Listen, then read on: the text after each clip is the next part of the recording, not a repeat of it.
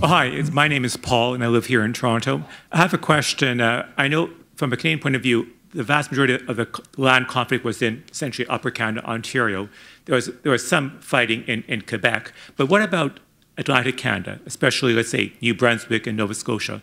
Was there any type of conflict there, especially land conflict? There's virtually nothing in the way of land conflict. Occasionally an American privateer, private warship, for-profit warship, would land on the coast of Nova Scotia and plunder some fishermen. But that's it. Now, why is there not much land combat? It's because the Royal Navy controls the Bay of Fundy. And it's very hard to attack the Maritimes unless you have naval supremacy, which the United States did not have. Also, the New England states were the region in which the Federalists were strongest, and they were adamantly opposed to the war, and they refused to allow their state militias to participate in any military activity. So American war planners pretty early took the maritime provinces off the agenda. Now, the Maritimes are very important for a couple of reasons in the war. They are bases for the Royal Navy, especially Halifax, and for Canadian privateers that were very active attacking American merchant ships.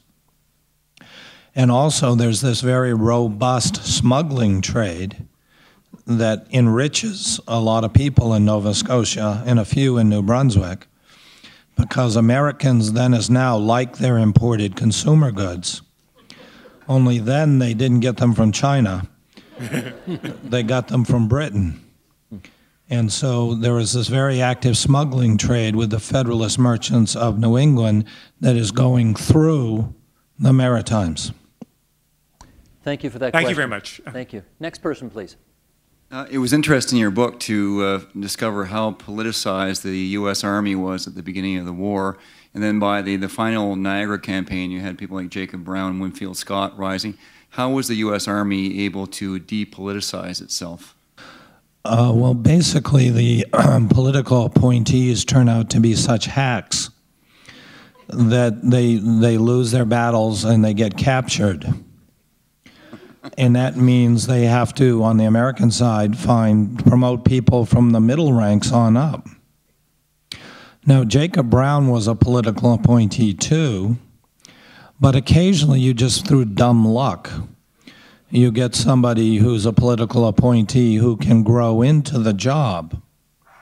And that was Jacob Brown.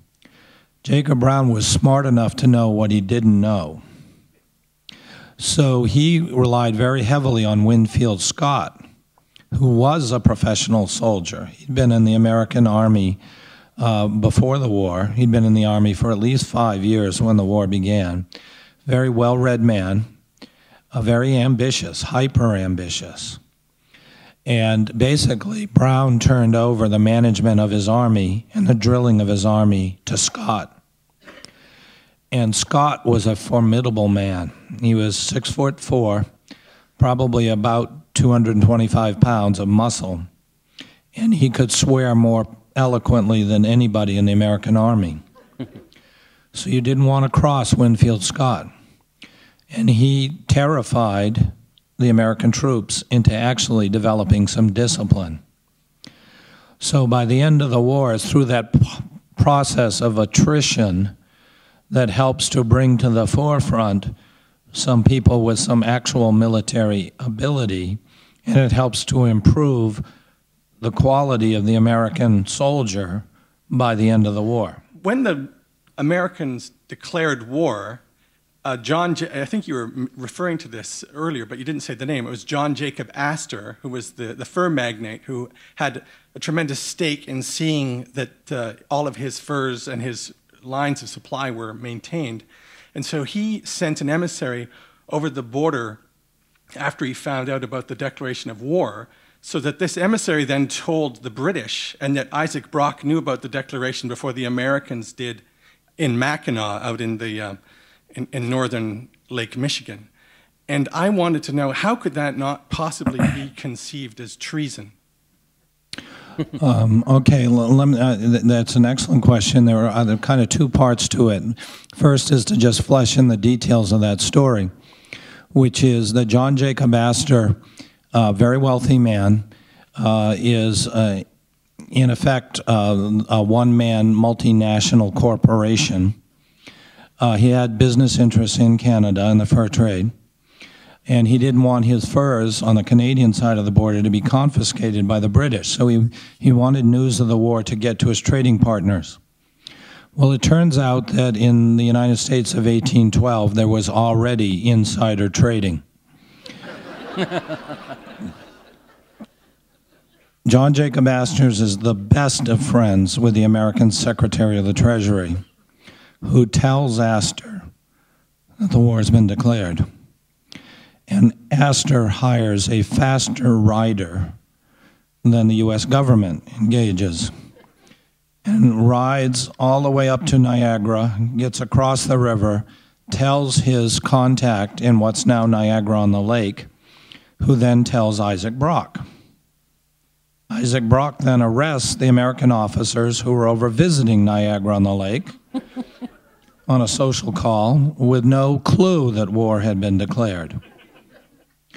Brock then sends word to a British officer up on Lake Huron and says, you know, I think it would be a good idea to go over and grab Mackinac before the Americans know what hits them. And that's exactly what happened. So the American commander is surrounded suddenly by this mixed force of French Canadians, small number of British, and a very large number of Indian warriors who paint themselves to the max and do the performance for the benefit of the American soldiers, who then say, we surrender. And it turns out that a lot of those soldiers were themselves French Canadians who had enlisted on the American side. So they were told, you know, you are now traitors against the king because Quebec's part of the empire. So we could hang you, or you could enlist in British forces. They decided to enlist in British forces. Now, a lot of them had enlisted in British forces in the past. There was a lot of going back and forth to get bounties from different sides. So then the question becomes, why isn't John Jacob Astor and his emissary, he's kind of the reverse of Paul Revere, because he rides to the British to say the Americans are coming. Yes. Interesting. Why, you know, they arrest this guy Vosburgh, but they can't make the charge stick. Why can't they? Because the American law of treason at that point set such a high threshold that the only way you would qualify as a traitor is if you went over to the British side, picked up a gun, and shot an American. You have to be found in arms fighting against the United States. So simply conveying this business information to the other side, while it is disastrous for the American war effort, does not qualify as treason under the Constitution of the United States as it was in 1812.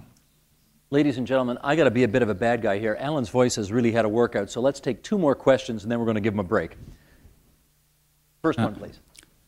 Charles Ritchie, I admit I haven't read your book, and what you said in the talk earlier was something of a surprise to me, that you said that there were, at 1812, there were either 100 or 1,000 ships in the Royal Navy and only 10 in the U.S. of A. I said 21 for the U.S. Sorry. What I'm surprised is that, presuming there was that large amount of ships in the Royal Navy in the War of Independence in 1776, why then did the UK armies lose in that conflict? And was it basically ineptness vis-a-vis losing the Battle of New Orleans? Because I presume there were a number of ships available then that could be used to fight that battle. Okay, so the question about the Revolution is, why did the British lose that earlier war? At that time, partly as the Royal Navy wasn't as big as it would become in 1812. The British Navy goes through this massive expansion during the Napoleonic Wars.